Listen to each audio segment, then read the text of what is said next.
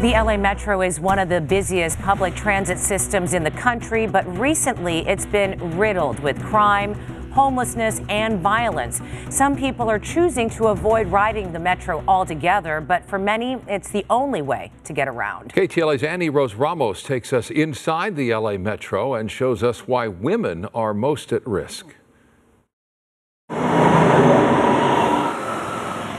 It's 8:30 in the morning and Morgan de los Reyes is on her way to work.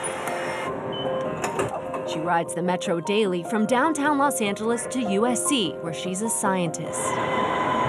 What station are we at?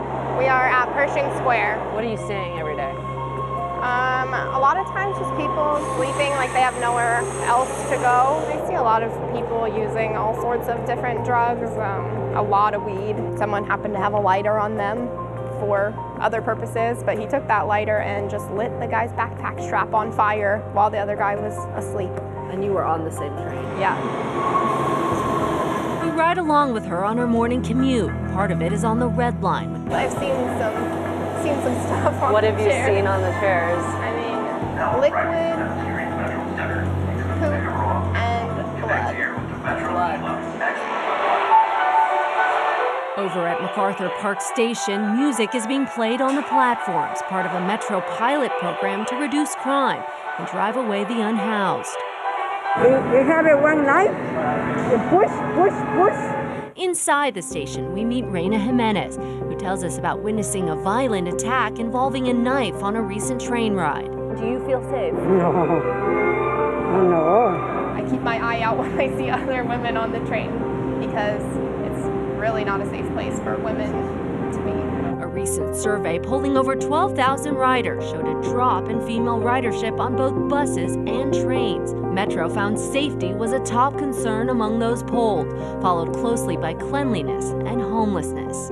In March, the LA Metro launched an ambassador program with nearly 300 ambassadors, whose job is to provide safety and support to riders. They'll like wave to you and say like, have a safe trip.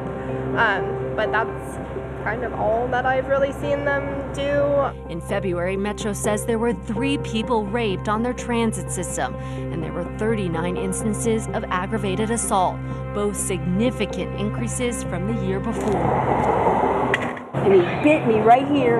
In December, Carol Bodman was attacked near Compton at the Del Amo station while waiting for the train. And the man came right to me, was this close to my face, screaming at me, calling himself God. And so then I came and sat here. Like this, I was sitting here. I could hear it ripping. He bit me so hard, I could feel where every single tooth was on my head. Ever since, Carol says she's filled with anxiety on the train and would rather avoid them.